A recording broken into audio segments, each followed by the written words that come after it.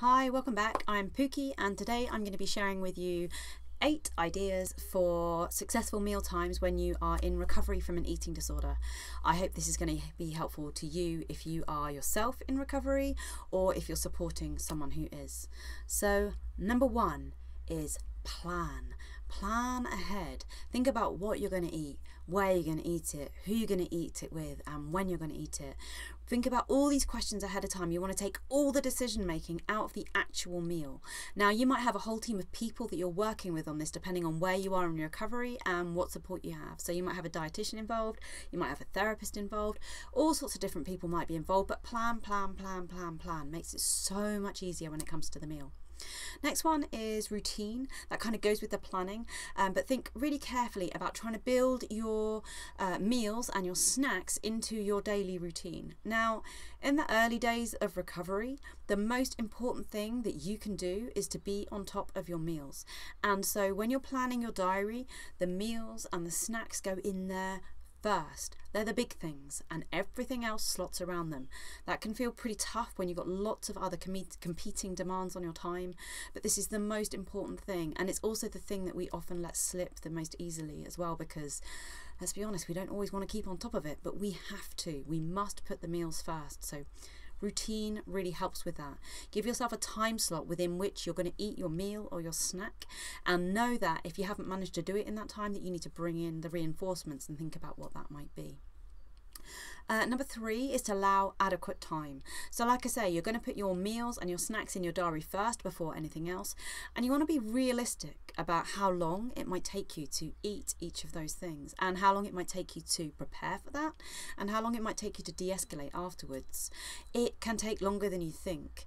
Sometimes you're eating, one bean at a time or whatever, and that's okay if that's where you're at, but you must allow yourself adequate time so you're not getting stressed about the other places you need to be, the people you need to see, things you need to do, etc. Give yourself adequate time.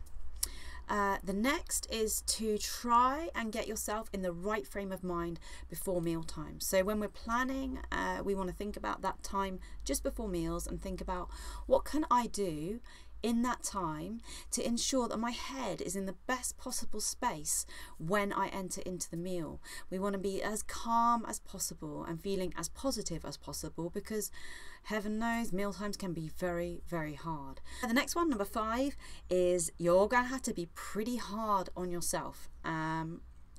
Sorry about that. There's no two ways about it. When we're in recovery from an eating disorder, we will be thinking really carefully about how much and how often we need to eat. And we've got to try really hard to stick with that, because you give yourself an inch, then you'll take a mile. And, one moment you're skipping a few mouthfuls of a meal, the next minute it's been a week and you haven't eaten according to your plan. And that's just not okay. So you've got to be really hard on yourself. You're going to plan ahead what you're going to do, and then you've got to trust in the process, trust in yourself, your former self who made this plan, and try really, really hard to stick with it. Put in place whatever you need to, or whoever you need to, in order to try and help you stick with that plan, but try so hard to stick with it. It's really easy for things to kind of fall out of control if we don't stick with the plan and do the things that we've agreed that we're going to do. Number 6 kind of goes with number 5, and that is that we need to have strategies for calming ourselves during the meal time. So because we're going to be pushing ourselves and trying really hard to do what we've set out to do, that might mean that we get angry or sad or anxious. There's loads of big feelings that we might have. Now think ahead about what strategies might help you to calm during a mealtime. Also think about if there's anyone who can eat with you who might be supportive, and talk with them ahead of time about what they can do that's supportive if you were to become very sad or angry or anxious. There's again loads of different things that might work for you, but it might be that you have calming music to hand, or putty to play with, or colouring, or whatever it might be, whatever works for you. But plan ahead, think about it at a time of calm, so that during the meal, if your mood escalates, then you can put those strategies into place. It's all about preparing ahead. Number 7 is to think about the time after the meal.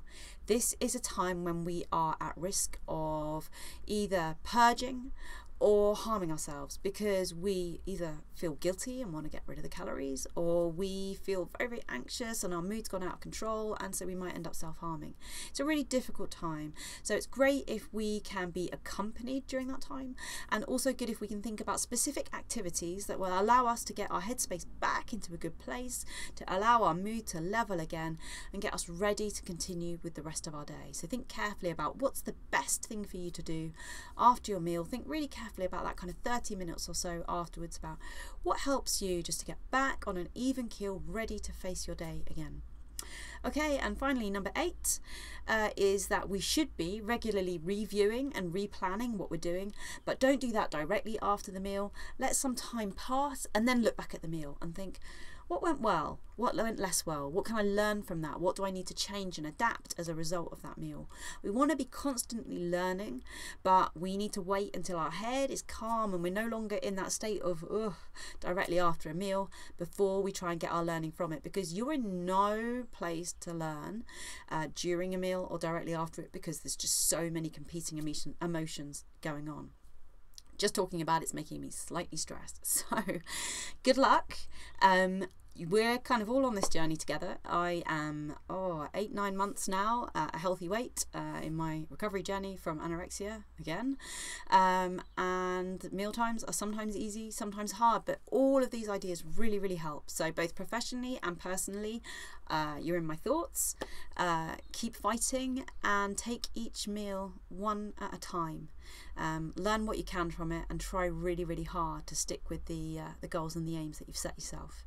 And if you're someone who is supporting someone who's recovering from an eating disorder, thank you. People like you make life so much better and easier for people like me and the many other people who are watching this.